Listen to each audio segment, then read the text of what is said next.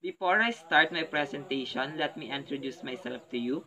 I am Jerwin D. Andal, second year student, taking up Bachelor of Elementary Education at Laguna State Polytechnic University, Lopez Satellite Campus.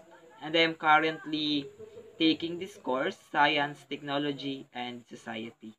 And I am tasked to discuss the intellectual revolutions that define society.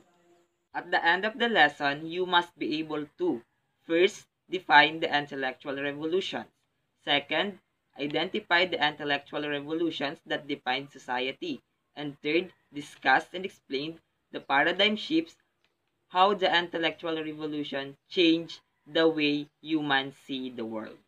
Intellectual revolution is used to refer to Greek speculation about the nature in the period before Socrates. It is also termed as pre-Socratic or non-theological or first philosophy. It is the period where paradigm shifts occurred. It is where the scientific beliefs that have been widely embraced and accepted by the people were challenged and opposed. First, let us discuss the Copernican Revolution by Nicholas Copernicus. Nicholas Copernicus is an all-round Renaissance man or an astronomer, a mathematician, a doctor, and a clergyman. One of the philosophers and astronomers named Claudius Ptolemy stated that planets as well as the sun and the moon move in a circular motion around the earth. He believed that the center of the universe is the earth, where the sun, the moon, and the planets revolve around it. This theory is called geocentric theory. Geo means earth and centric means center. Until Nicholas Copernicus, a philosopher and a mathematician, challenged this geocentric theory. He stated that the center of the universe was not the earth but actually the sun. This theory is called heliocentric theory. Helio means sun and the centric means center. This theory influences conceptual changes in cosmology, religion, physics, and philosophy. It also answered issues that could not be explained using the geocentric model. Other works that supported this model started to emerge as well. It was eventually accepted by the people in a period which was called the birth of modern astronomy. This era began what was known as the Scientific Revolution, which resulted in the transformation of society's thoughts and beliefs. Second intellectual revolution is the Darwinian Revolution by Charles Darwin. Charles Darwin is an English naturalist, biologist, and geologist.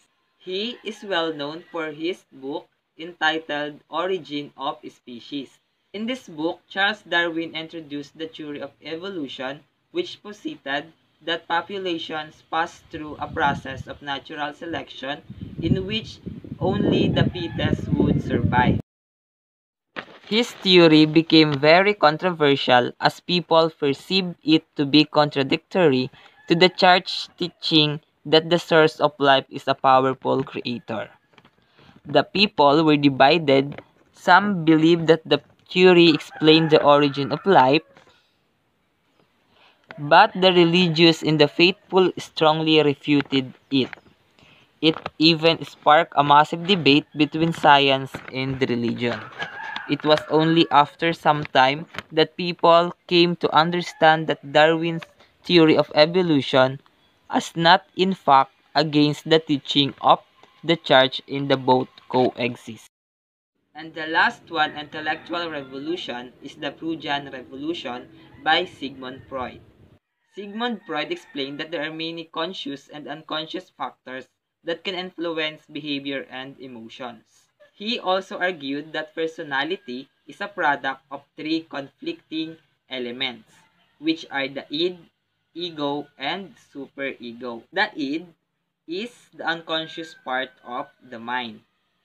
It meets basic needs and seeks to bring us pleasure. The id is the most important in keeping us alive. The ego is a conscious part of the mind or the rational self. It is aware of reality. And the ego answers to the question, how do we get done what the id wants? And the superego is the unconscious part of the mind that acts as our conscience. Superego is concerned with morality. For example, your id says, I want chocolate. And then your superego says, you're on diet. Then your ego says, eat just a small bar of chocolate. That's the end of my presentation and I hope you have learned. Thank you, and again, I am Jerwin Disandal, second year BE Ed student at Laguna State Polytechnic University, Lopez Satellite Campus. Thank you.